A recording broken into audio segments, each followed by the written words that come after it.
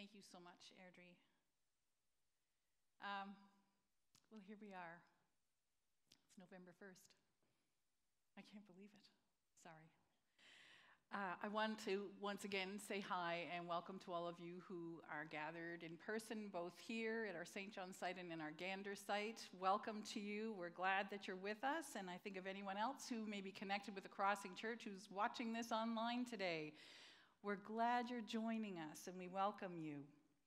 So, if you can believe it, this is the final message in our series on the Lord's Prayer, called 57 Words That Change the World. Now, this prayer that Jesus gave to his disciples when prayed, even with a modicum of faith, can move heaven and earth. Jesus invited his disciples back then, and he invites his disciples today to participate in the transformation of the world as we pray this prayer. And I find that mind-blowing. That's pretty amazing that we get to participate in the Lord's work of transformation of the world as we pray, your kingdom come on earth as it is in heaven. So we've learned that the first three petitions focus on who God is. And the prayer, by the way, if you haven't caught on by now, is in Matthew 6. For those of you who may be joining us for the first time, it's nestled within the Sermon on the Mount. And so there's 6 petitions in all, and the first 3 focus on who God is. We pray, your name be hallowed, your kingdom come, and your will be done on earth as it is in heaven. And then we've learned that the final 3 petitions focus on our needs, both our physical and our spiritual needs, as we pray, give us our daily bread. Forgive our debts as we forgive our debtors. Lead us not into temptation, but deliver us from the evil one. So we see that Jesus highlights all aspects of the kingdom life in this prayer, all that concerns God, all that's on his mind, all that God values, how we see him, how we see ourselves, and how we depend and trust on him to give us what we need. It's our relationship with him, our physical needs, and our relationship with others that this prayer addresses. So last week we looked at the 5th petition, found in verse 12 of Matthew 6. And if you have your Bibles with you, you can turn there now with me. And that was, forgive us our debts as we also have forgiven our debtors. Now we learned that the mark of the life of a true disciple of Jesus will be one that, first of all, acknowledges the size of the debt that we owe God. And what is that debt we learned? It's complete and perfect obedience. That's the debt. But that through Christ, he has forgiven us, and he's paid that debt on our behalf. Therefore, we learned last week, if we truly have experienced God's love and his forgiveness, his grace and his mercy, we will then choose to forgive the debts of others. It was a difficult teaching. Anybody else find that difficult? You can say aye. I'll counter, say nay.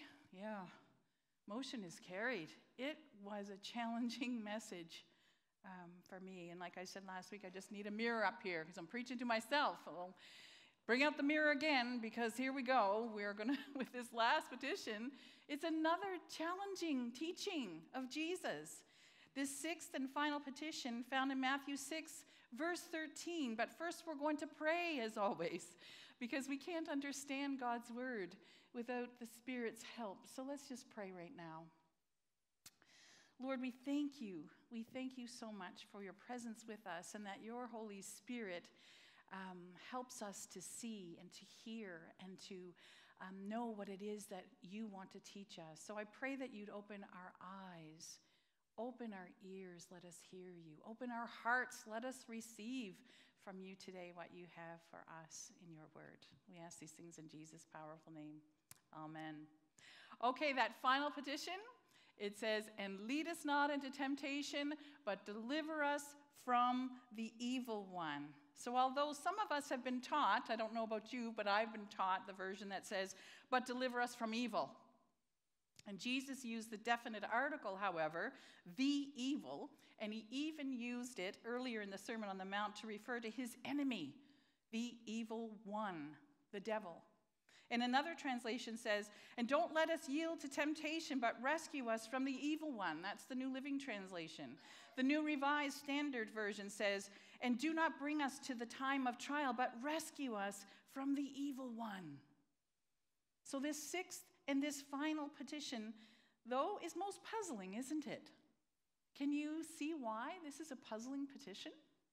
Well, let me let you in on something. We are asking God to do what is not in his character to do when we pray, lead us not into temptation, right? Have you ever thought about that? Scripture tells us that God doesn't tempt us. James 1:13 says that when tempted, no one should say, God is tempting me. For God cannot be tempted by evil, nor does he tempt anyone. And Dr. Darrell Johnson asked the same question. He says, the difficulty is this. Why ask God not to do what is not in the character of God to do? Would the God we meet in Jesus ever intentionally lead us into temptation? Then why bother praying, lead us not? Well, the key to this conundrum is the understanding around the word temptation. That word for temptation is also translated testing.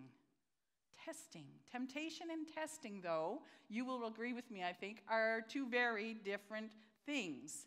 And as Johnson notes, a test is something meant to prove a person's character, and in the process, improve it.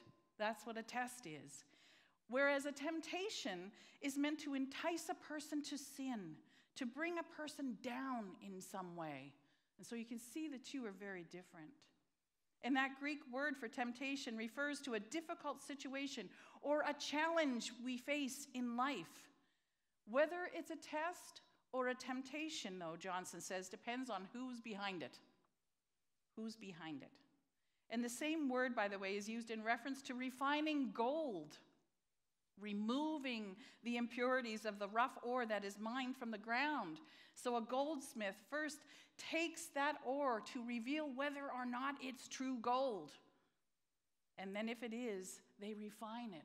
They refine it into pure gold. And so the important thing is to note the rest of the petition, because left on its own, it may cause confusion around the meaning. It's the but. It's the but that helps us to better understand the meaning of the petition. Lead us not into temptation, but deliver us from the evil one. And again, Johnson helps out with a great explanation around this. He says, the evil one seeks to turn tests into temptations. In this petition, Jesus reveals one of the most fundamental truths of life. Jesus' enemy turns tests into temptations. God's concern for us as his people is all about character development, about our character and how we are to become more and more like Jesus. And he does this through testing. And what's God's motivation? His motivation of improving and growing our Christian character is out of love. God desires us to become all that we were created to be in Jesus, ultimately becoming more and more like him. That's what the tests are all about. But the enemy of our souls, the one who prowls around like a roaring lion, does all he can to twist the tests that are meant to grow our character into temptations, to destroy our character. He doesn't want us to trust God ultimately. He wants to question whether or not God is good. He doesn't want us to trust him. He doesn't want us to believe he has our best at heart through the testing. He wants us to fail the test, and he wants us ultimately to turn and walk away from our faith, to walk away from God. That is the motivation. So therefore, we could pray the petition like this: Father, as you lead us into the test, do not let the test become a temptation, but deliver us from the evil one. Or as Johnson suggests, Father, you know that we cannot stand up under very much pressure. And as you lead us to the test, and all of life is a test, as you seek to improve our faith, do not let the test become a temptation, a seduction to sin, but deliver us from the subtle wiles of the deceiver against whom we're no match. Father, rescue us from the evil one. So we can turn to two main stories found in Scripture where we get a great illustration of how testing got twisted. First of all, where there was a failure of the test into a temptation, and then where the test was passed perfectly. So we're reminded that all of these tests are to prove our love and trust in God. That's what it's all about. And that the evil one, he wants to twist those tests into temptation. So in Genesis 3, and we highlighted this last week, we saw the serpent using subtle differences to twist what God had told Adam and Eve about the fruit of the trees in the garden. Very subtle twists. He used subtlety as he twisted the truth to make it seem that God was withholding something from them, that he was not giving all of his goodness, all that they deserved or could have. So just listen to this. He said to the woman, "Did God really say you must not eat from any tree in the garden?" No, God didn't say that. What did God really say? He said, "You are free to eat from any tree in the garden, but you must not eat from the tree of the knowledge of good and evil, for when you eat from it, you will certainly die." See what he's doing there, what he was doing there. And Eve's response shows that seeds of doubt are kind of being sown in her heart. Listen, she says, "We may eat fruit from the trees in the garden, but God did say you must not eat fruit from the tree that is in the middle of the garden, and you must not touch it or you will die." Now, just FYI, the tree of life is in the middle of the garden, and it says the tree of the knowledge of good and evil is there as well. But notice that she left out, "We are free to eat from any," and adds a prohibition. This is new. Let's just tack this on. Not only, can we eat from any, but we must not even touch that fruit. Now, God didn't say that. That is not what he said. So seeds of doubt and suspicion were sown, and what was a test that was meant to manifest itself into a great trust in God, in his goodness for them, was twisted by the enemy into the negative, making it seem like God was keeping something from them, holding something back. And of course, we know the story. They failed the test. They failed the test. Now, I want to be clear here. While the enemy twisted the truth, Adam and Eve weren't helpless victims in this situation. They chose to take the fruit and to eat it, resulting, of course, in most deadly consequences.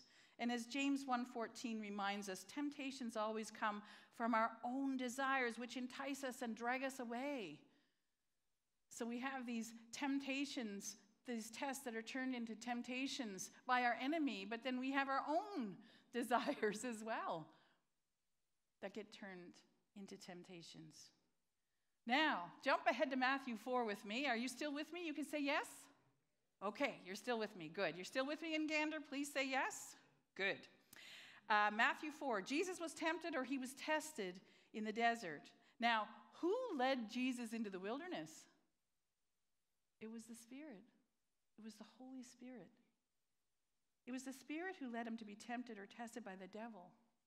And what did Satan do? Well, he used the same strategies with Jesus, but he doesn't know who he's dealing with. He's trying to get Jesus to doubt the Father's love for him. He twisted the word of God to try to entice Jesus to turn away from the Father and pledge allegiance to him. Imagine. He tried to get Jesus to doubt his identity. If you're the Son of God, tell these stones to become bread. 40 days of fasting, he'd be hungry. I would think so. So what was the enemy doing here? He was trying to sow seeds of suspicion and doubt.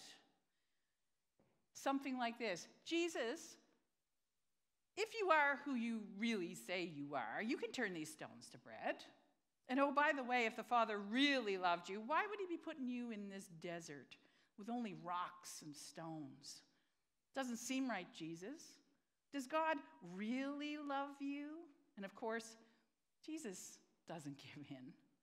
He knows the ploys of his enemy, who is by no means an equal adversary. Don't ever think the evil one is an equal adversary. Not even close. And Jesus passes the test. So you can see by these two stories why Jesus tells us to pray, lead us not into temptation, but deliver us from the evil one. Lord, we will be tested, but the one who wants us to turn away from you, to doubt you, is at work turning the tests into temptations. Rescue us! Rescue us! And when you think of it, right, all of life is a test. It's all a test. Throughout school, we all had to take tests, right?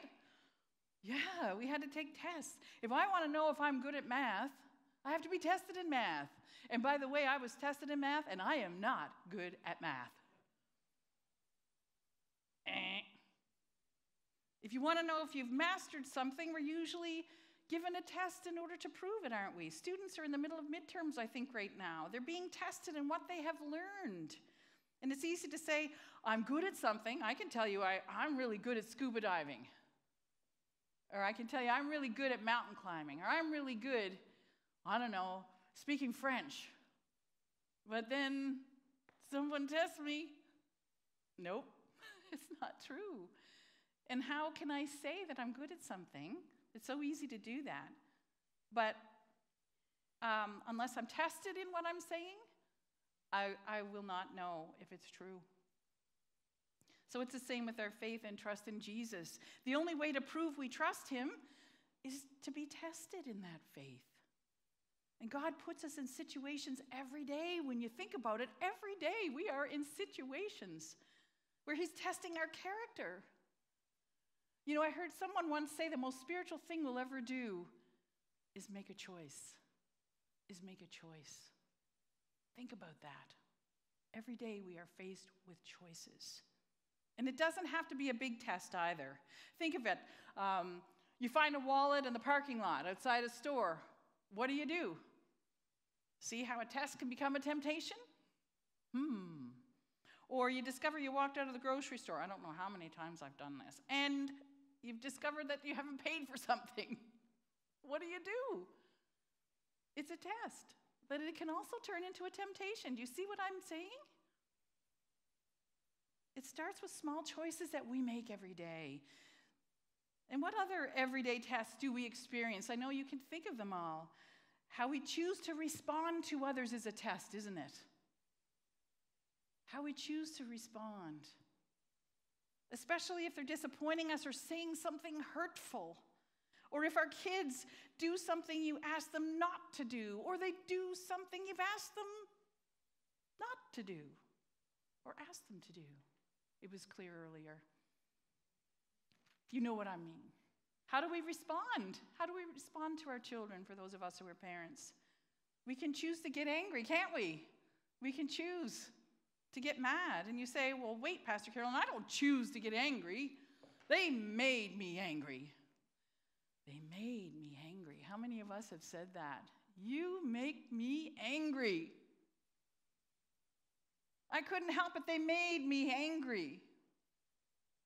That's one way to release ourselves, isn't it, of responsibility. It wasn't my fault. It was their fault. But I'm sorry to give you all the bad news. Nobody can make you anything. You choose your response, and it's a test that can easily turn into a temptation. Now, those are just small examples of everyday tests that God uses to develop our character from the moment we put our feet on the floor in the morning. And we know, though, that there are even more serious tests, aren't there? We need to really get real about that.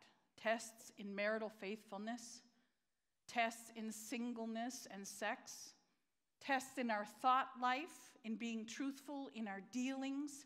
We are faced with choices that will either bring us closer to God or that will take us away from him. Tests that the enemy wants to twist into temptations, so we fail. And then what do we experience? Guilt and shame. And what about the really big tests in life? Oh boy, those times we find ourselves in the wilderness. There we are out in the desert. We find ourselves in circumstances that are so difficult. And we can't imagine how we're going to get through. The enemy of our souls uses the same old strategy, doesn't he? In fact, Darrell Johnson says that the enemy has 5 strategies he tries to use against us, hoping to turn tests into temptations, hoping to get us not to trust God. I think it's worth just looking at these for the next couple of minutes. First, Johnson says the enemy wants us to forget key words in Scripture that remind us that God is generously and lovingly disposed toward us. You know, we talked earlier about Eve, how she left out key words back in Genesis 3, and so did the enemy, making it seem that God was withholding something from her and Adam. And so how many times have we committed Scripture maybe to memory, but have left out some words that are really important to remind us that God is lovingly disposed towards us. He is for us. He's not against us. And next, he tries to get us to focus on our negative circumstance or our circumstances that we find ourselves in, right? You ever notice that? You just get fixated on the circumstance, the negative circumstance, instead of focusing on God. And then once we're squarely focused on that negative circumstance, he sows seeds of suspicion. He tries to get us to make sense of it. And we end up making actually negative deductions. You know, if God really loves me, why would he allow this to be happening? Which leads to the false deduction then. He mustn't love me. See how this happens? And then once we've landed on the lie that God doesn't care and we doubt his love, we try to force his hand. Darrell Johnson says, the evil one is always suggesting to us ways we can get God to prove his love for us, but it never works. For one thing, God will not play the game. And for another, if God did what we suggested, we wouldn't be satisfied. And it would not prove his love. It would mean that God is not God because he, like us, can be manipulated. We cannot force God's hand. We can't manipulate him. And then the final strategy is to get us to take things into our own hands, to turn from trusting God to taking control. Anybody here ever done this? Oh, yeah. Yes, more confessions with Pastor Carolyn. I say to myself, or you might say, well, God, you're obviously AWOL in this situation. You're gone. You're nowhere to be found. Nowhere to be found. And I guess I just can't trust you now, can I? Now it's all up to me. And we no longer trust God. And tragically, for some of us, we may even walk away from our faith. We walk away. And I think, too, when it comes to testing and temptations, one of the biggest dangers that we face as followers of Jesus is to think that we're above failing. No. I've dealt with all that. I'm good. I've got that down. To think that that will never happen to us. We say, oh, we hear about somebody. Whew, look what they did. Well, I'm so glad that had never happened to me. Oh, careful. You know, you can think, I've got this lust thing down, or this anger thing, or this you fill in the blank thing under control. I've arrived. And we pridefully let our guard down. Talk about an open door for the enemy. And Paul warns us about this. In 1 Corinthians 10, verses 12 to 13, he says, so if you think you're standing firm, be careful you don't fall. No temptation has overtaken you except what is common to mankind, and God is faithful. He will not let you be tempted beyond what you can bear. But when you are tempted, he will also provide a way out so that you can endure it. Lead us not into temptation, but deliver us from the evil one. We pray to Jesus, deliver us, rescue us, Lord, from the schemes of the evil one who tries to turn your tests, God, that are meant to grow our faith and trust in you into temptations that try to get us to doubt your goodness and your love for us. Now, the good news is this. Are you ready for some good news? Yeah. Here's some good news. We don't need to be afraid. We can have confidence that the Holy Spirit that is at work, who is at work in us, will give us the strength and the power to overcome the schemes of the enemy. He's no match. The Holy Spirit living in us is far greater than he that's in the world. Do you believe this?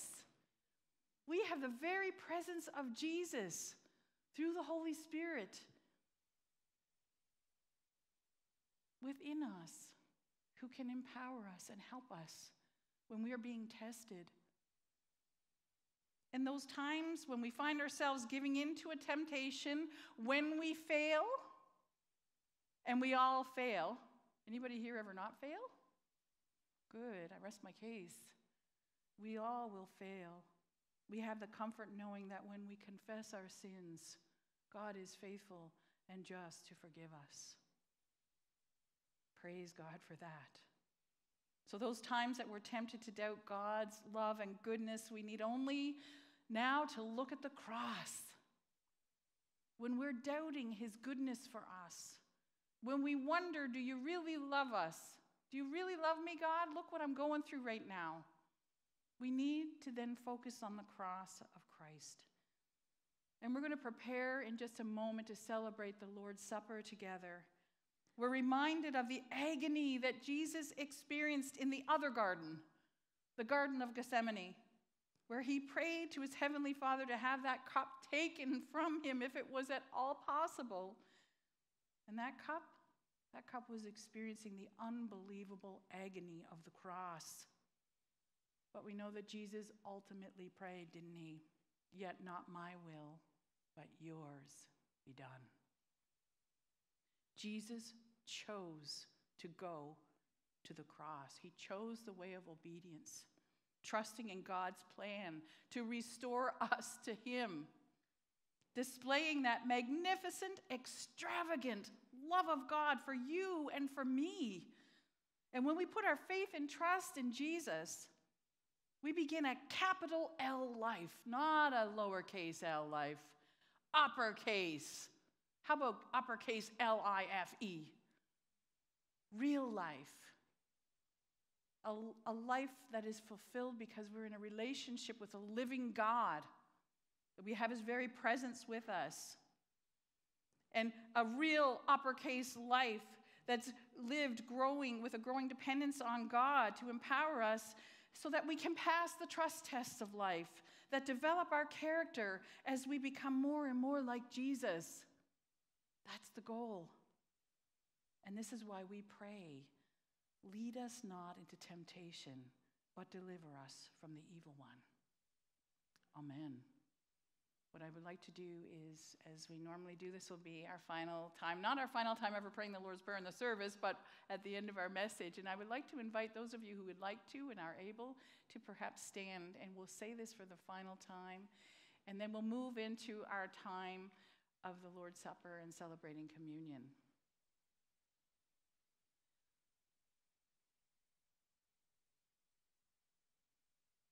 Will you pray with me? Our Father in heaven, hallowed be your name. Your kingdom come, your will be done on earth as it is in heaven. Give us today our daily bread, and forgive us our debts, as we also have forgiven our debtors. And lead us not into temptation, but deliver us from the evil one. For yours is the kingdom, the power, and the glory, forever and ever. Amen. Father, we thank you. We thank you for this prayer that Jesus gave his disciples long ago, and that we get to participate in the transformation of the world. We partner with you, Lord, when we pray it.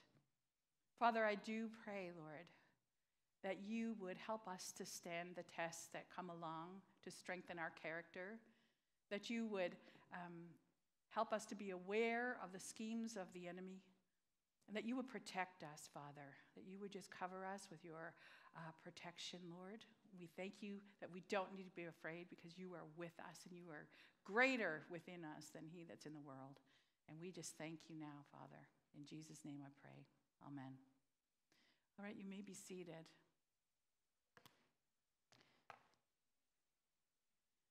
So for those of you who may be new to our church, usually on the first Sunday of the month, we celebrate what we call the Lord's Supper or communion. And of course, it's been looking very different for us these days. And you'll notice at both sites, at our site here in St. John's and our site in Gander, you'll notice that there are these little cups, and you can just take a look at those now. You'll notice that you can open up the cup, and there's two layers. There's the juice layer, and then there is the wafer on top, and then the juice on the bottom. And so the wafer represents, of course, the bread, which represents Christ's body broken for us. And then underneath that is the juice. And that juice represents, it's a symbol of Christ's blood shed for us on the cross. And so this is a time for those who've put their faith and trust in Jesus to participate as we remember and acknowledge what he did for us on the cross. And so I'll do the communion introduction, and then what we will do is we will listen to a song that will help to prepare our hearts. It's a time for us to allow the Holy Spirit to search our hearts and just to really remember. Because when we forget what Jesus did for us, it affects our relationships with others, doesn't it? It's that whole forgiveness piece again. So let me do the introduction. We invite all who love the Lord Jesus, who've repented of sin and who've decided to follow Christ in newness of life, to come to this table. It is the table of the Lord. The Lord Jesus, on the night when he was betrayed, he took a loaf of bread, and when he had given thanks, he broke it and he said, "This is my body that is given for you. Do this in remembrance of me." And in the same way, he took the cup also after supper, saying, "This cup is the new covenant in my blood. Do this as often as you drink it in remembrance of me. For as often as you eat this bread and drink the cup, you proclaim the Lord's death until he comes." Let's pray. Father, we are grateful to you for your love shown to us through the cross of Christ. We thank you, Father, for the bread we're about to partake, representing Jesus' broken body for us. We thank you for the juice, God, representing his blood shed for us. And it's through the power of the cross, Father, that we get to have our sins forgiven, that we get to be reconciled with you, Father. So we are grateful for the cross of Christ and for what it means for us, and that it shows us your love for us. We never have to doubt that. And we pray all these things in Jesus' name. Amen. So the band is going to play a song right now, so I just invite you to just pray, to just be thinking about what the cross of Christ means to you.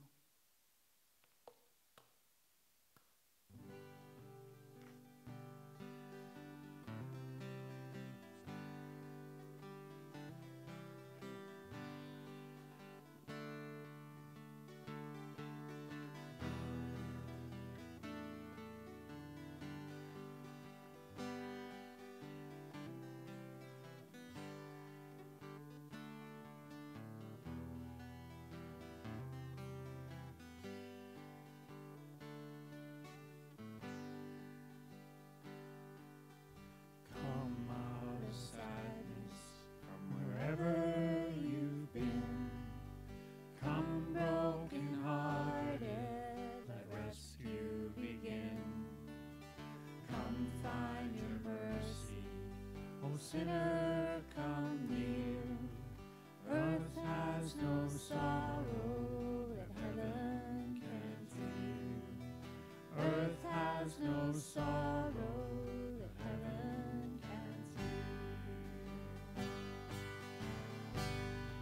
So lay down your burdens, lay down your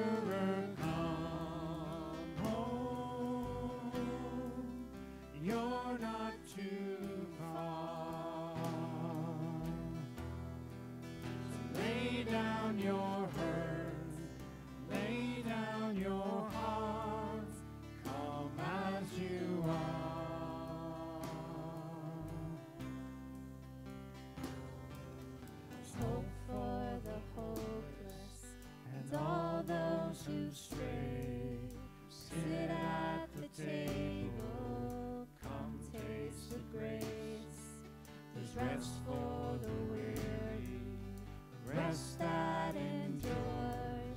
Earth has no sorrow that heaven can cure. Earth has no sorrow that heaven can cure. So lay down your burdens, lay down your shame. All who are broken, lift up your face.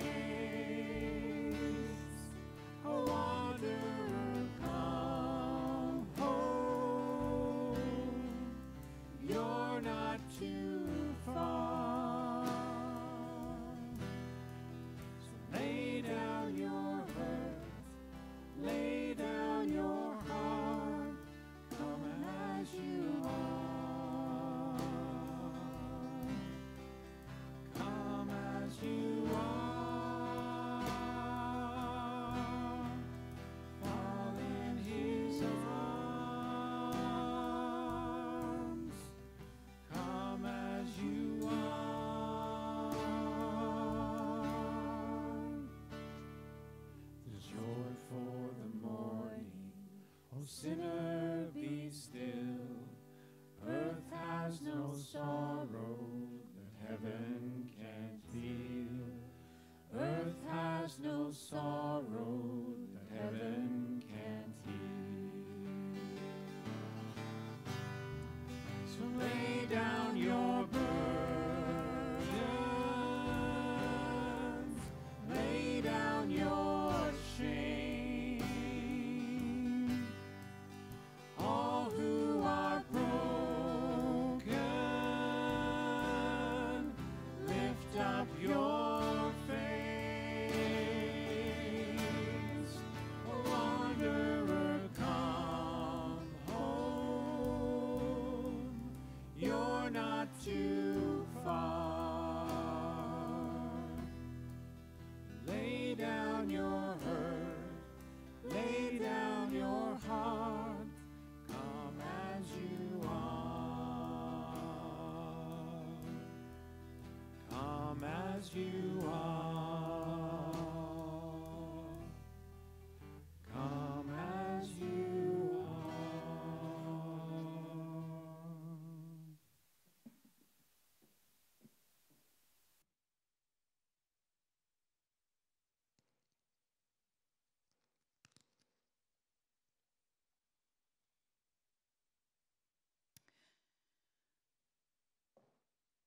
Let us eat this bread in remembrance of Christ's sacrifice for us, and let us be thankful.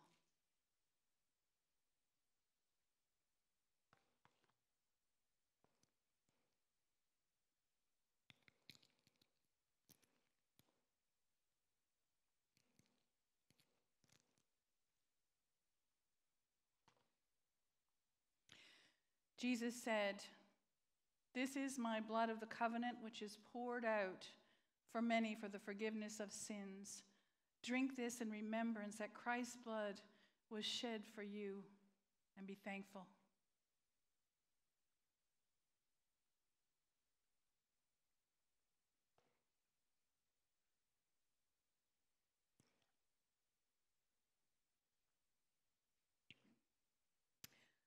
Amen.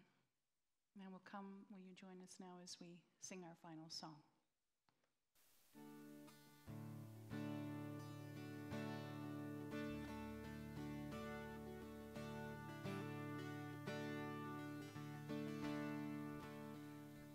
Even though I walk through the valley of the shadow of death, your perfect love is casting out fear.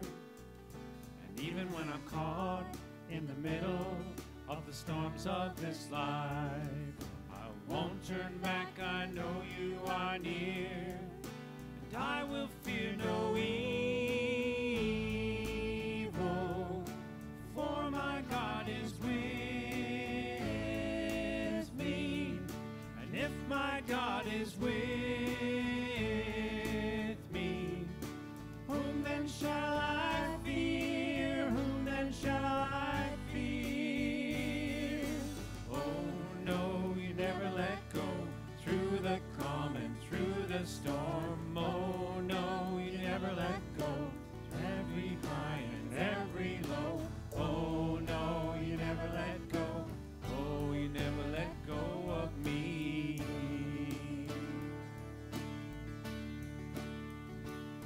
can see a light that is coming for the heart that holds on. A glorious light beyond all compare. And there will be an end to these troubles, but until that day comes, we'll live to know you here on the earth. And I will fear no evil, for my God is with me. And if my God is with me, whom then shall I fear? Whom then shall I fear? Oh no, you never let go through the calm and through the storm. Oh no, you never let go in every high and every low. Oh no, you never let go. Lord, you never let go of me.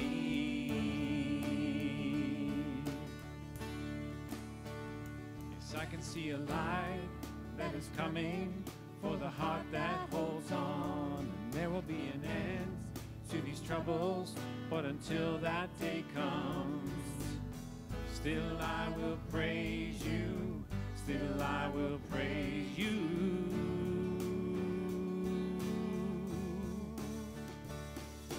Oh no, you never let go through the calm and through the storm. Oh no, you never let go in every high and every low. Oh no, you never let go.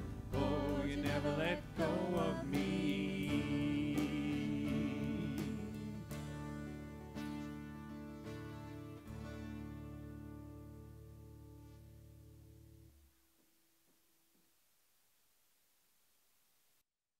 Almost made it.